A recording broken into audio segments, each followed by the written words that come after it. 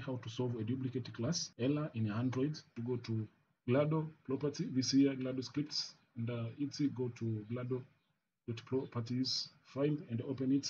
In here, find the android.use androidx equals to true. If you don't have that line into this file, now write it manually. You have to write android.use androidx equals to true. If android.use androidx is set to true, then the Android plugin uses the appropriate androidx library instead of support library. So make sure you do that.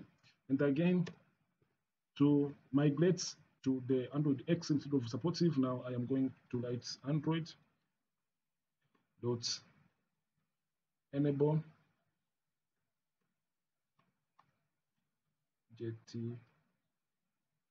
Jetfire, then set it equals to true. As a matter of fact, when it's set true, this value enables the Android plugin to automatically migrate the existing third-party libraries to use androidx dependencies by rewriting their binaries. You see? Let us sync now.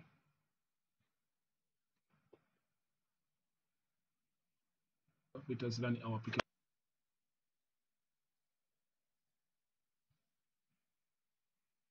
So it's not crashing. Now it's good. So you subscribe to our channel and click that notification bell